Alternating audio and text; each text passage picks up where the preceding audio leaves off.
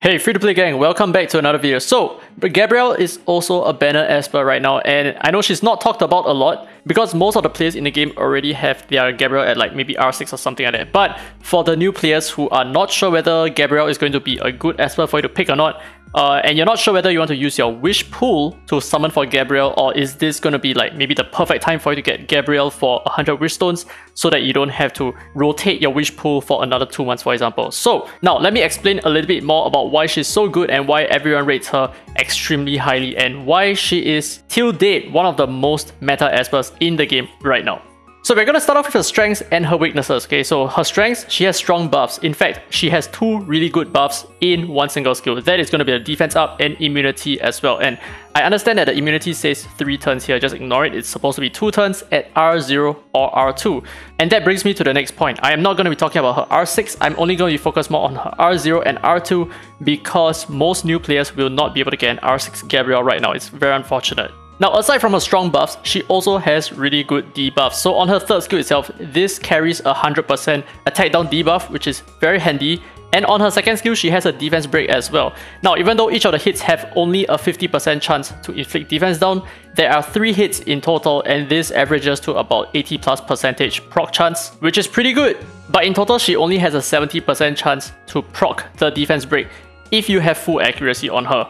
Now, another strength that she has is she is the fastest Esper in the game, on par with Una's at this point. So she has the highest base, she don't have the highest base speed, but because of the ascension that she gets, that increases her actual starting speed to 116.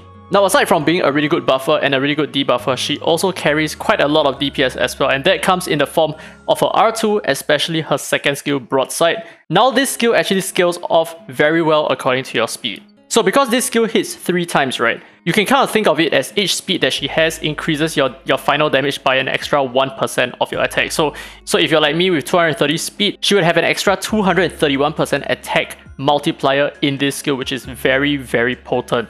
So you notice that my Gabrielle does a lot of damage in one of my Fafnir videos that I've done very recently with Pata. You can go ahead and check it out and you can see just how much her output is in an AoE attack.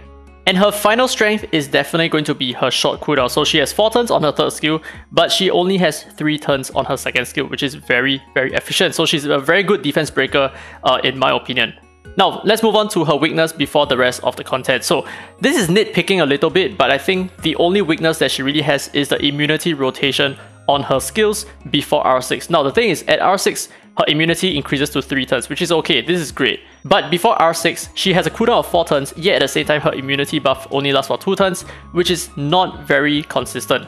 Now, as compared to other Espers like Fabrice, for example, Fabrice's third skill, which also grants immunity, has a cooldown of 3 turns, so his downtime is only 1 turn on himself. And even for other Espers like Changpu, her third skill that provides immunity also has a much better uptime for immunity buffs. But like I said, that is just 100% nitpicking, and this is not a weakness for her at all, because this is also something that you can mitigate by bringing her to R6, and therefore she becomes very efficient in immunity buffs.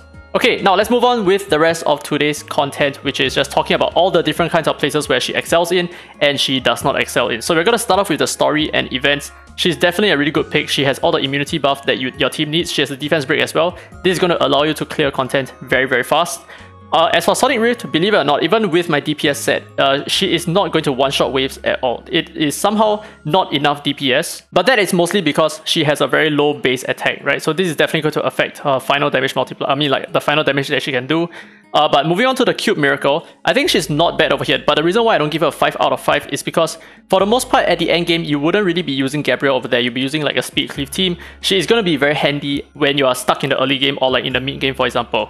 Now, in terms of all the Sonic Miracles, I think she is slightly below average in terms of bringing her as a support, but for Wind Striker, because Wind Striker has poisons, her immunity is going to be very effective and very helpful, especially if you're a new player. Now, moving on to the Ritual Miracles, Chronos and Apep, she kind of sucks there. Chronos is because of her off-typing, and Apep is because she multi-hits a lot. Now, as for Fafnir, she is excellent because she has a lot of multi-hits and she has the right element as well. And of course, on top of that, she brings the immunity buff, which is very, very helpful. And even in the end game, most players are still using Gabrielle because she is very capable of dealing a lot of AoE damage. Now moving on to the Dislyte lens, I don't think she actually strives in any single one of them, not even for Shadow Gale. And the reason for that is because defense buff is extremely common. So it is most likely going to come in the form of your Celine, which is a more free-to-play Esper in my opinion. And by using Celine, you already have your defense buff. You do not need her for the defense buff, which means she's only here because of the immunity buff, but yet at the same time, her uptime of her immunity buff is not very good. She's not able to consistently cast it very efficiently. Not in the same way that you can, like for example, it is a little bit better to just use Fabrice, right? Because Fabrice brings a lot more of like other buffs. So I don't think she's going to be that good on average. Next up, moving on to Sentinel Hunt, I don't think she strives in Ferbeter at all. I don't think you want to use her for the defense break. There are other Espers like Joseph, for example, that is much better at defense breaking Ferbeter because he carries other important stuff in his kit. But for the most part, there's just very little room in using Gabrielle in Ferbeter, where your goal is not to protect yourself, your goal is to just deal as much damage and control their AP as much as possible. But moving on to Counter Sonica and Dark Starlord, this is where she shines a lot. So in Counter Sonica, she has a triple hit, and you have Espers like Yuntran, for example, at R2, or if you have a Hall, this is going to amount to a quadruple hit. So she's going to be perfectly protected in Counter Sonica, and she's going to bring all the necessary buffs and the debuffs as well. Now as for Dark Starlord, this is going to be the same thing, although her multi-hit is not important, but she does bring a lot of important stuff, especially the immunity buff. So she is excellent in Dark Starlord, and she is widely used in this content. Now moving on to the tower content, this is very straightforward. She excels in every single one of these towers, including the Calamity Island and especially the Calamity Island as well. She is extremely powerful in all of these content. And finally, we end off with PvP, and as you can see, here's the Esper rating over here. So in terms of point wall, she is extremely meta. You will see her used very often and in many different teams. So I'm going to give her 5 out of 5 just because of how viable she can be. And the same goes for Knockout as well. She is extremely common. And in warm-up matches, her immunity buff is super important. Her defense buff is also super important. Her defense break is also really nice, and especially when you use her on the right set. So for example, she multi-hits a lot, which means that using her with the Tyranny set, for example, is going to allow you to stun a lot on many of her skills. So she has a lot jam-packed into her kit with the right setup. And the same goes for holo battles as well. She is also really powerful in holo battles, especially since she has an HP captain ability over here that is going to allow your team to be a little bit more tanky. So if you're going to be using her with Espers like Meredith, for example, your Meredith is going to have a lot more HP and at the same time protect your Meredith from like other stuns and all that kind of stuff. So she's very good in PvP. She's definitely a 5 out of 5 in every single one of these categories. So all in all, averaging out, she is going to be a triple S tier Esper, that is for sure. Her coverage is really good, her versatility is really strong, her viability everywhere is excellent. She is by far one of the best Espers that most players should start off with. So there's like Clara, there's Gaius, Gabrielle is also one of them. And the best part is that she has been viable since the start of the game. So for like the past 1.5 years to 2 years of pre-global period as well, she has always been extremely viable. But before we end off this video, there is one more new thing that I want to add on to this particular spreadsheet. And that is going to be the ideal equipment sets. And how I came to this conclusion is because of Xnee over here.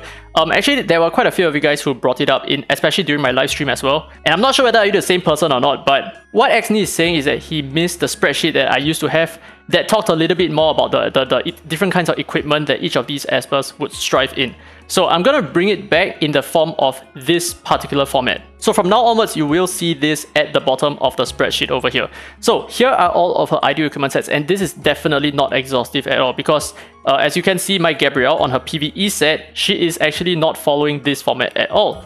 Now let me explain. So the first set is going to be the Ocean Recurve set. This is going to be more of a caster, like a support buffer, right? So because of her poor uptime on her immunity buff at R0 all the way to R5, the Ocean set is actually going to mitigate that a lot, so that reduces your cooldowns, and that effectively makes her a little bit more efficient in throwing out her immunity buff, and of course everything else at the same time. And the Recurve set is just here for more accuracy, and her second set is definitely going to be the Tyranny Recurve set, depending on what you're using her for. So if you're using her in the tower content, the Tyranny set is going to be perfect, because that's going to land a lot of stuns on all of her skills. So every single one of her skills have multi-hits. And of course, the Recurve does increase her accuracy, which allows her to land the stuns more effectively. Now, moving on to a PvP set. So the first set is going to be Wind and Something. And the goal of this set is just to increase your speed as much as possible so that you take the first turn, land the immunity buff and the defense buff to protect your team. That is the goal of this particular set. So by right, you should have a speed lead as well to boost her speed a little bit more so that you can take the first turn as well. Now, this is a second PvP set, which is going to be the Tyranny Growth. This is like one of the most popular sets right now in terms of the tanky meta. So Tyranny, obviously you're going to land more stuns, and Growth so that you can make her a little bit more tanky. So maybe I can show you my PvP set on Gabrielle right now. So these are her stats. She is decently tanky, but she has a lot of defense just because her base defense is so high. So essentially, I'm running a Tyranny recurve set so that I can have more accuracy, but you know what, it really depends on what you want.